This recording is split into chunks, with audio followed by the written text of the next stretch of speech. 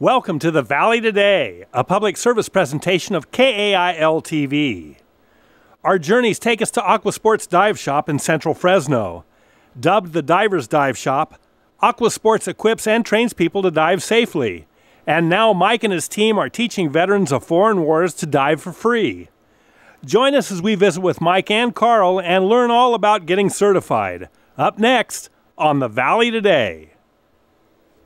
Welcome to the Valley Today. We are at Aqua Sports on Shields and Blackstone in Fresno.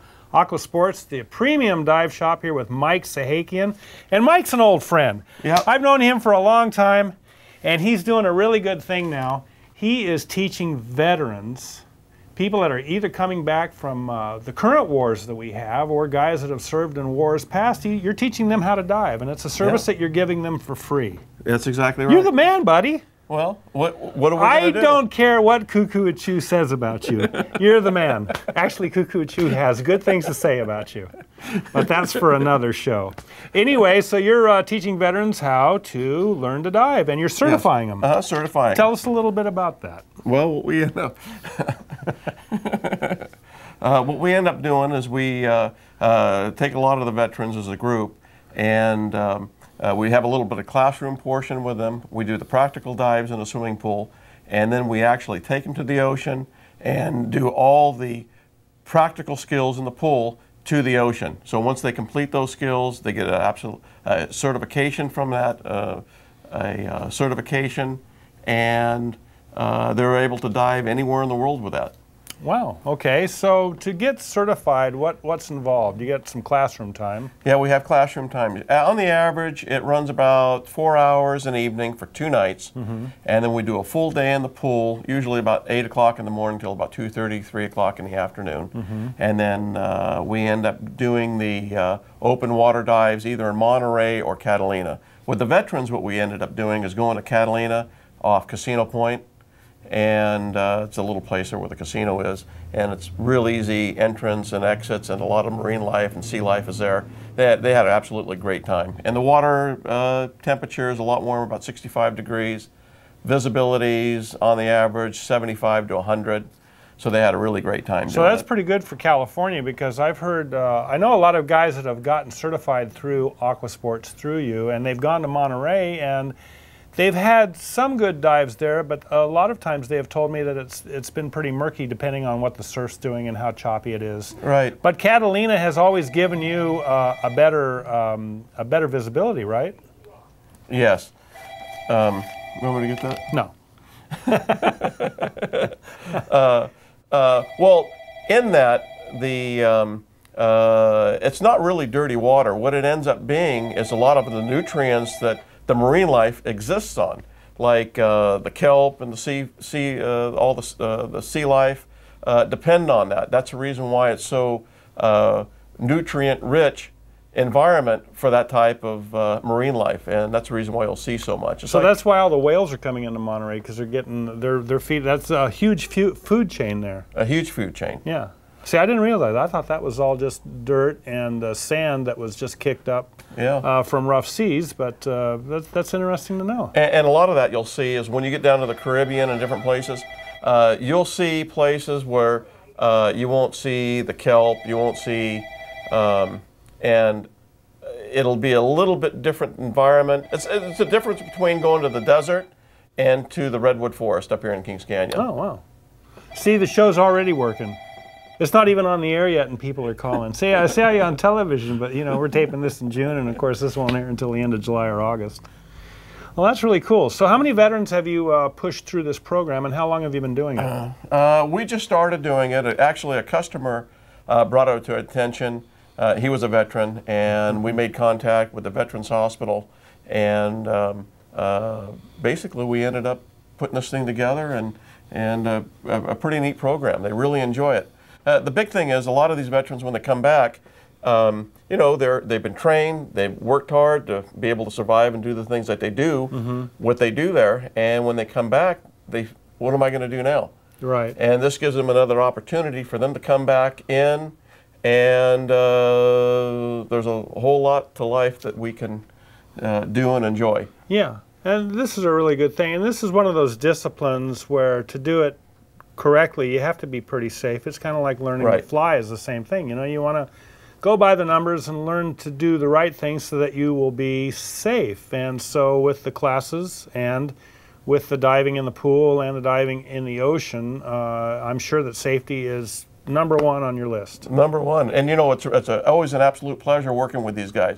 They're squared away, they're sharp, they know what's going on, and they're a lot of fun. Yeah. Have you worked with any guys that have had disabilities that have come in to learn to dive here from the Vets Administration? Yeah, they had like head trauma and different things, and they had some problems. But you know, they're determined and they're skilled real well, and they don't give up. Well, that's good. That's good. So you teach 2 4-hour classes in the classroom, and what are you teaching them basically? You teaching them about compression and decompression and all that? We talk about the physics. It's real easy. I mean, when you talk physics and things like that, breathing compressed gas, it's not as complicated as you think it might be. Very simple. We got 10-year-old kids doing it. We have families doing it. We talk about the equipment, how the equipment works, and also what you'll be able to do that with it after you become certified, like travel and go on expeditions with us. Yeah. So once you're certified, then you can go anywhere in the world. Is this a PADI certification? Yeah, we're a PADI 5-star facility. Okay. It's recognized worldwide. The certification card never expires. If you ever lose your certification card, a dive shop or resort can pull that information up 24 hours a day, 7 days a week. Cool. Anywhere in the world if they have internet access. And now you're going to the Bahamas. You're going to the Bahamas. We're going to Provolone CL. Okay. In Provo. Yeah, and you're taking a group of people from this area. Yeah, we're taking a group of people, and we're going to spend a week there. And so this is a dive tourism trip that you're taking, and if people aren't certified, they could become certified on the trip that you take them on, right? Sure, absolutely. But typically they're probably all certified, ready to go. Most of the time they're already certified, ready to go, and a lot of times like a spouse is not a diver, and they're more than welcome to come, and I have non-divers too as well as go. And it's a different price for that because the diving portion of that's not included. Yeah, so how many dive sites will you go on this trip? We'll do about 12 dives. Okay. At 12 different locations. And you'll be gone, it's about a 1-week trip? It's 1 week. Yeah. Depart on a Saturday, return on a Sunday. How many trips do you go on a year where you take students that have just gotten certified and people that are now higher ranked that have been diving for a while? How often do you go on dive trips? Well, we normally will do 1 local trip a month. And we do 2 large trips a year. And January we just got back from Indonesia down towards Sulawesi. Oh wow! We did that, and that was a 2.5 week trip. And we spent 2 nights on Singapore on the way home. That was absolutely fantastic, great time. Wow! I bet the water there is just absolutely gorgeous. Water was a 300-foot visibility. We had. It was like Jurassic Park, you know, Indonesia. The resort was at a place at the end of the road where the road ends. That's where we were at, in the jungle. Pristine, all teak mahogany, beautiful in the jungle. Wow. And you could actually see the volcanoes in the distance. You know, a couple of them would be blowing off in the distance. No kidding. Oh, yeah. Wow. I mean, that's the real thing. Just like Mutiny on the Bounty, huh? Yeah. I mean, literally volcanoes 40 miles away from the resort. So in your dive, how long have you been diving? I started diving in 1976. Okay, so it's about 40 years now. Yeah, 40 years. Can you believe that? I'm getting that old. And well, you're still a kid to us. At heart. Yeah. So what's the clearest water you've ever been in? Clearest water was in Tahiti. Yeah. It was about 300 foot. So that's about where the water is the clearest, is about 300 feet visibility. Yeah, it was about 300 feet. But you got to keep in mind, because it doesn't have all that nutrients. Right. You'll see a lot of big pelagics, like big tunas, big sharks, things like that. But you're not going to see the kelp in the forest and things like that. Because it's not nutrient dense. Right. Yeah. And, have you dove all over the world? Pretty much. There's not too many places you can point on a map that I haven't dove, but it has water. Yeah. And what's your favorite place that you've Probably Tahiti? My number one place is Palau, Micronesia, South Pacific. That's the water that's probably the warmest and the clearest? Well, it was probably 100, 150 foot visibility, very nutrient-rich environment, a lot of huge, big pelagics like big tunas and sharks, and I mean, just unbelievable. I mean, you'd look up into the up toward the surface, and it would be just the sun would be blocked out with just the amount of fish that was in the water. That's your new name, Mikey Tuna. Now, what is it for people that want to come in and get certified? What does that cost typically? It usually is $299. Yeah. And that includes all the classroom, pool, open water checkout, certification dive, and your certification And that's card. the equipment? That's all the equipment. You let them use the equipment also? Yeah, we let them use all the equipment. Yeah. The rental equipment, you rent that for $130 for all the pool work and the open water work. Start to finish, realistically, with your personal items that you're going to own, like your mast fins, snorkel boots, and gloves, all your rental equipment, the class tuition, you're going to spend, realistically, about 75% of the people will spend about $650 start to finish. That's what you can base it. It can be less than that, it can be more than that, just depending on the items that you pick. What a wonderful hobby. Yeah. And it's so nice that you're also now giving this free service to the veterans who have served our country, guys that have been in past wars and in the current wars that we have in Afghanistan and Iraq. Yeah. Wonderful. Well, it's, you know, and I'll tell you, like Paul Best with Wolf Productions, he donated a lot of his time and efforts. Oceanic was a huge supporter in this, supplying all the equipment. The items that we mentioned about you have to own, they actually donated that to the veterans. Nice. They gave that So to them. does this mask make me look fat? No, it doesn't. With Mike Sahakian here at Aqua Sports. And come down and see the shop at Shields and West. And Shields and Blackstone. That's right, Shields and Blackstone. See, boy, I really messed that up, huh? Yeah, he was. Where'd I come up with that one? Well, you're just trying to see if I'm on my game. Yeah, you're on your game. With Mike Sahakian here at Aqua Sports at Shields and Blackstone. Southwest corner. Southwest corner. Here at Aqua Sports, and we were talking about teaching veterans from Iraq and Afghanistan how to dive, guys that are coming back from the war. And how's that going? That's going great. They were having a really good time with it. Yeah. A lot of them are continuing diving after they became certified. So it's just not a flash in the pan. They are getting genuinely interested in this and going forward after they've been certified to dive, right? Yes. Yeah. How long does it take to get certified? Usually takes about 35 to 40 hours of instruction. We That's do, classroom and diving? Yeah, we do the classroom, and we also do pool work, and we do some open water work as well. Like in we can either do it in the lake, but we normally don't like to do that. We do it in either Monterey or Catalina. Why do you prefer saltwater to freshwater? It's just more things to see. I see. Okay, so it's a little more boring in a lake because there's just not those many features to see. So Catalina's your best dive spot. Yeah, Catalina is fantastic. It's great visibility. The water's a little bit warmer.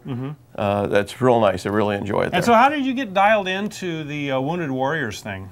Well, we had a customer that brought it to our attention, and we said that we'd love to participate. And then Remy Sanchez with the Veterans Hospital got in contact with us and just kind of like basically put it together. And how long have you been doing this now?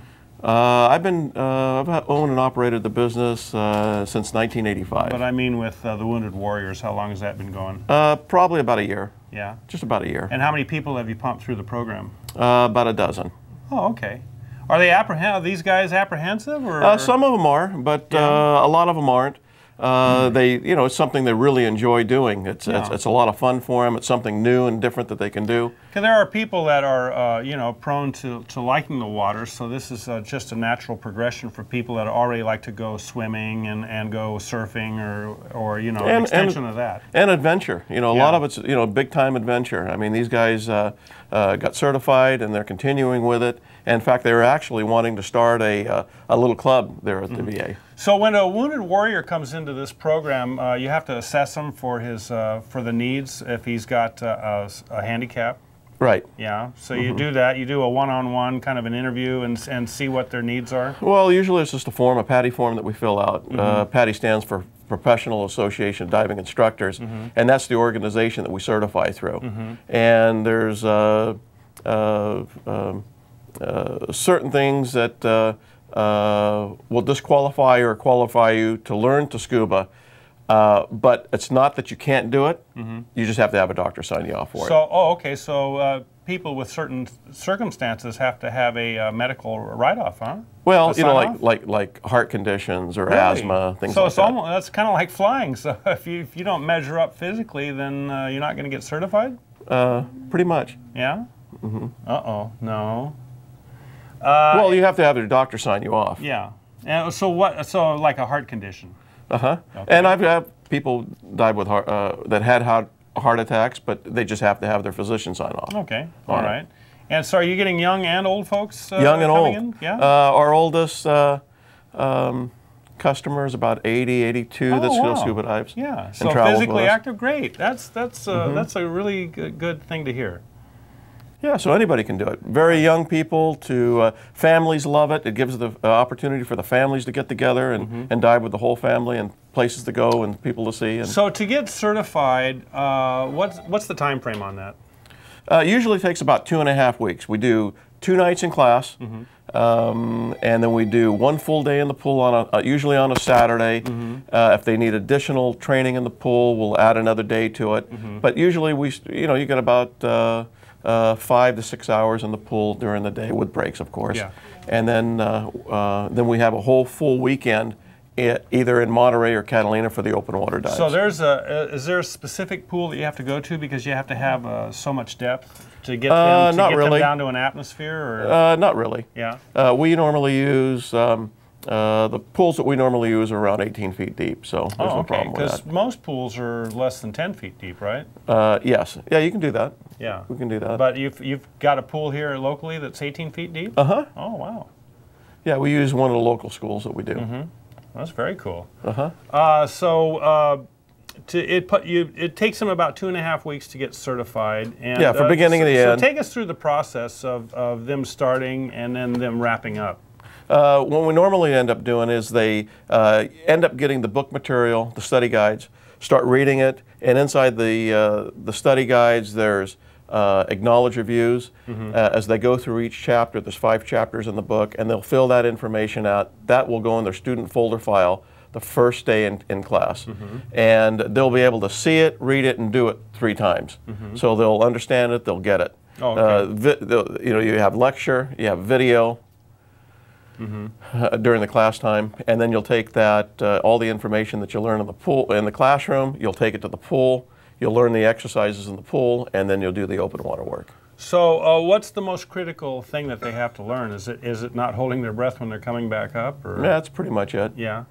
And where can you get the bends at any depth? Can you go down to 10 feet and stay down there for a while and come up too fast? Not really, but you can embolize real easy doing that. And so, what are the depths are you working at when you're going to Catalina? Catalina is about 30 feet that we normally do, 30 to 60 at the most. Now, are some people real sensitive to the pressure when they're going down, and they really can't do it because it's just too much on their eardrums? Yeah, but a lot of that has to do with just technique, unless they have some sort of physiological problem with their sinuses or with their ears. But we don't have too much of a problem with that. Yeah. And now that you've trained some vets, or you've got other people online now coming on that want to, that are vets that say, hey, I want to do this too. Yeah, in fact, I'm glad you asked that, because we have a female instructor now that we just brought on board. Right there. Yeah. And what's her name? Christian. Yeah. And she's going to be able to bring a lot of the female veterans in. Right, because is this a male-dominated sport? No, not at all. Yeah. I mean, we got young, old, families, husbands, wives. But you'd like to bring in more women into this sport, right? Oh, absolutely. Yeah. You're getting from the peanut gallery. Yeah. And Kristen is also certified to teach handicap people. Yes. Right? Now, do you have that certification? I don't. Yeah.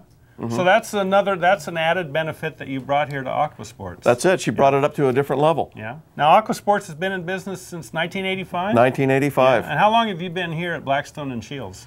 About 15 years. Yeah, and you moved from, you were actually over by I was across the street from the Veterans Hospital. Veterans Hospital. Right there on Fresno and Terrace. Right. In a small little shop we started and eventually expanded the business, and here we are in the southwest corner, and Shields and Blackstone. what made you decide to get into to the dive business? I mean, I can see it as a sport for somebody to get into, but as a business, that's a little different animal. I just loved it. I just loved when I was a young man. I was watching Sea Hunt, was one of my favorite shows. Oh yeah, with Lloyd Voyage to the Bridges. Bottom of the Sea. Yeah. I just loved those shows, and I just loved the adventure and the exploration that they were doing on the shows. And I said, that's what I want to do. Is every dive different for you? I mean, you take these people to the same places, but are there new surprises for you at these same places that you've been to again and again? No, every time it's always something new, Yeah. because the climate changes, the water temperatures change. There's different type of marine life that come and go during those times. Depending on what time of year that you're diving. Yeah, it depends on what time of year. What's the best time of year to dive at Catalina? As far as the water clarity and the temperature and all that? Usually during the winter times. Really? Yeah, usually during the winter. And you got to keep in mind, their winter times are usually our summers here in the valley. Yeah, it's kind of reversed on the It's coast. reversed a little bit. Yeah. You don't get the plankton blooms during the overcast, so the water's a little bit clearer. And if you can catch it as you get great sunshine, the ocean's flat, and the water's great. Very cool. So the Wounded Warriors, you're helping these guys learn to dive, and it's a new challenge for them. It probably gets their minds off of if these guys have had traumatic injuries. You know, it really puts a new light on their life and probably improves their attitude. Right, it really does. It gives them a whole new different idea, takes them out of what they've been trained to do, and gets them in a whole new different. And you really have to have some sense of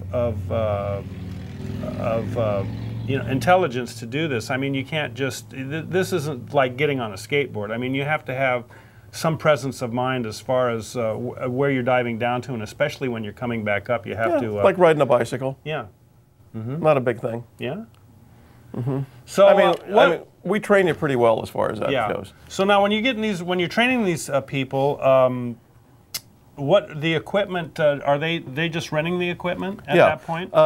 We had Oceanic was one of the manufacturers that donated all of the basic equipment that they needed for the course. That was the mask, snorkel, fins, boots, and gloves. Okay. So that was a tremendous amount of money. I mean, that was about $250. Are these things that they would keep? Yeah, they keep items? that as personal items. Okay. And then we ended up donating all the